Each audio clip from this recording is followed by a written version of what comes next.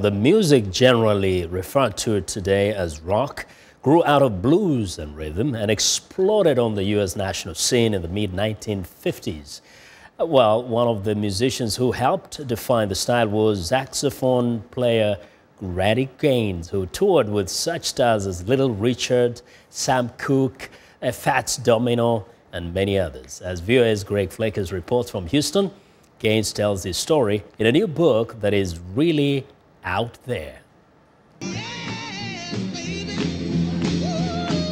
During the wild early years of rock and roll, Little Richard was king, and sax player Grady Gaines was on top of the world, as well as Little Richard's piano.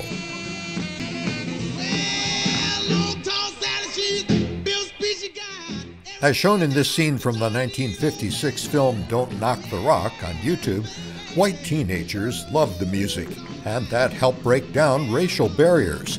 But Gaines says the musicians did not fully appreciate their impact. We didn't know that it was going to be rock and roll because we all thought we were doing rhythm and blues.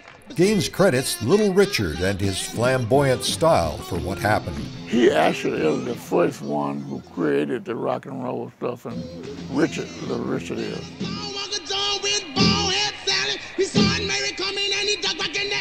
He had funny jokes to tell. He always had something exciting to make you laugh. To be around him, your whole spirit get lifted because he was that type of guy. But in his new autobiography, Gaines tells how Little Richard quit performing at the height of his fame to become a minister. Elvis Presley then became king, and Grady Gaines went on to play with Sam Cooke, who had a different style. I played with Sam Cooke, it would be mellow, and I would try to make my band sound to fit Sam Cooke's style.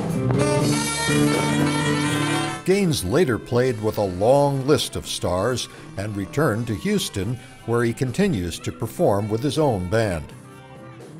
He's also promoting his book, I've Been Out There, along with co-author Rod Evans, who helped him tell his story. I went to Grady's house and I just sat down with a tape recorder, and after researching his life, came up with a bunch of questions to ask him about different segments of his life.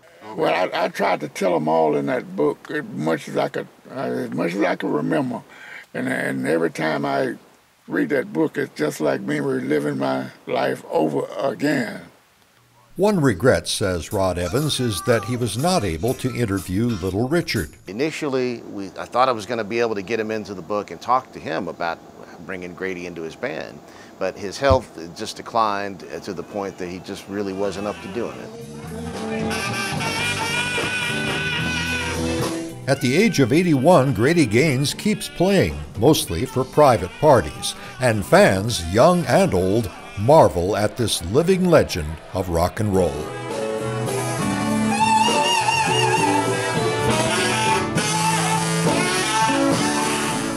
Greg Flakus, VOA News, Houston. Well, and on that note, we end our show for today. Be sure to watch Africa 54 on our website at voaafrica.com. For more news, tune in to VOA's evening radio show, Africa News Tonight, at 1800 UTC, and in the mornings to Daybreak Africa between 0300 and 0600 UTC, Monday through Friday. Thanks a lot for watching. From all of us in Washington, have a good night.